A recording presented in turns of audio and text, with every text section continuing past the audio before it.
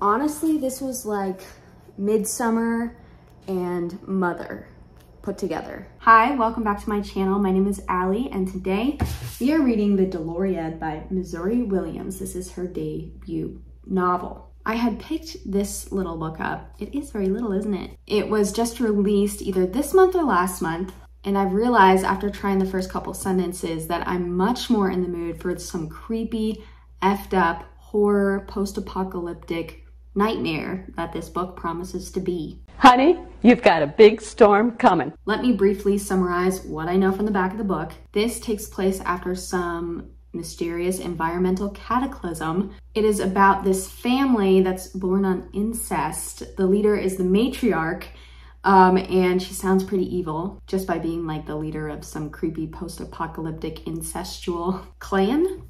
Her daughter Dolores is offered in marriage to someone of an opposing clan, maybe for power or some sort of political aspiration. Dolores has no legs, but she somehow comes back to the camp the next day. It says her reappearance triggers the breakdown of the matriarch's fragile order. It was the creepiness of the description of this book that had me interested.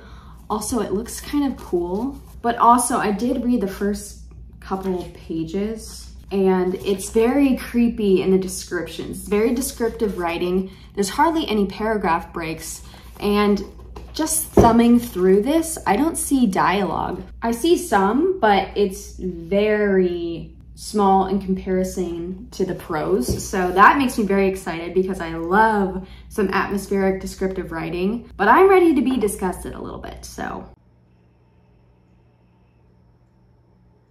yes, I'm going to start it now and I will check back in when I have more thoughts. I just posted this to my Instagram and I used the hashtag The Doloriad, and I clicked on it to see, who else had started this book. And I see this cover, which I guess is another cover that this has. Wow, look how creepy that is.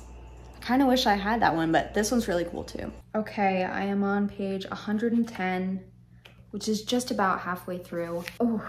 This is pretty disturbing. Obviously I knew it was going to be, but trigger warning, there is rape in here and it was not pleasant to read, obviously. So yes, very upsetting, very weird, but some very interesting things besides that happening in this. First of all, the writing itself is phenomenal. It is so beautiful in a very crass and almost violent way, but at the same time, it's very poetic, and God, I cannot wait to read anything else that this author publishes, hopefully maybe a little less disturbing. The other thing about this book, it is very obvious now that this is some sort of commentary on religion. I don't know exactly what it's trying to say yet. I do have some thoughts. The imagery of the flood was the first thing that tipped me off, and they keep repeating floods and water and things like that. But also when you think about it, the matriarch and her brother could be an Adam and Eve situation, but also this could be, after the flood, in between when that rainbow happened. I don't know, I'm trying to think back on my Bible as literature class back in college, but very interesting things to say about the beginnings of this religion, because whether they want to admit it or not, the matriarch has created her own, I think I would classify it as a cult. It's a clan of people that follow certain practices and rituals, and they have rules. So yeah, lots of stuff happening in here on that kind of level. There's also a lot of imagery on light, on discs of light. I don't exactly know what that means, but lots of descriptions of materials like glass and metal and stone. I'm such a sucker for trying to distinguish themes and trying to piece things together.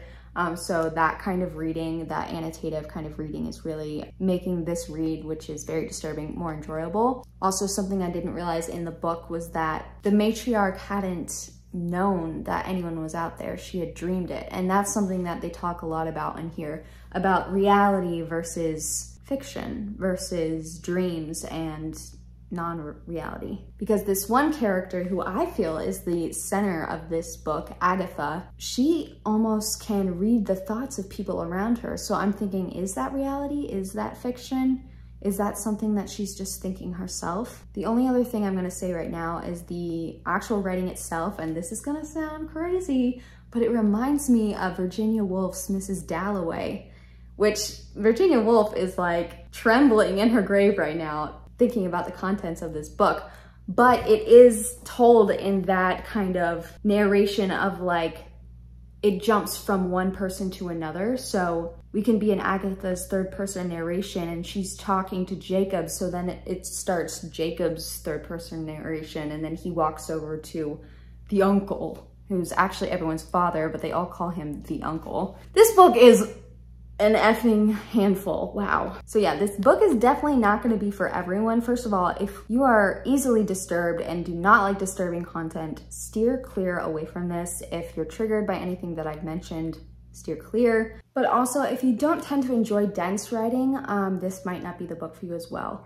Because though the actual kind of impending plot is going on, and it very much gives you this feeling of, okay, something is about to happen. Obviously, this is not a plot-driven book. I'm hoping to read the rest of this tonight, just so I don't think this is a book that I would want to spend a lot of time on. I want to get through it, think about it, read some reviews. So I'm hoping to get through the rest of it within the next couple hours. I finished it. I honestly don't know what to think right now. The last chapter, I have no idea what that was. Literally, maybe it's because I've stayed up late now. That went over my head because my initial instinct is to dismiss it and say that it shouldn't be in the book, but maybe it's just because I haven't really thought about it. I don't know, I'm tired. I'm glad I read this in one day though, because I think I would have lost momentum dragging it out. Ultimately, I don't really know what this book is saying. Oh, something else that I forgot to say in the update before is that I do also find it interesting how much they're talking about language. I remember in my critical theory class in college, how there is this theory that without language, we cannot think. And I remember really dragging my heels in the discussion in that class because I just refused to believe it. And I feel like this book was really saying that language does bring ideas and thought, but also maybe evil, that it breaks innocence. So maybe that's the Adam and Eve of it all, that language is biting into the apple. I don't know. Honestly, this was like Midsommar and Mother put together. I'm not even going to try to rate this because I have no idea. I have no idea. However, I do think the writing was impeccable and beautiful. And there are so many words in this that I need to pour through and write down and figure out because, wow, this woman, Missouri Williams, has got quite the vocabulary. I'm gonna have to process this and get back to you. I'm not recommending this to anyone because it is so disturbing. But if you happen to have clicked on this video because you did read this, please let me know your thoughts below. I think I'm gonna go read some reviews on it online just to read some opinions of smarter people who might know what they're talking about more than I do. All right, guys, good night.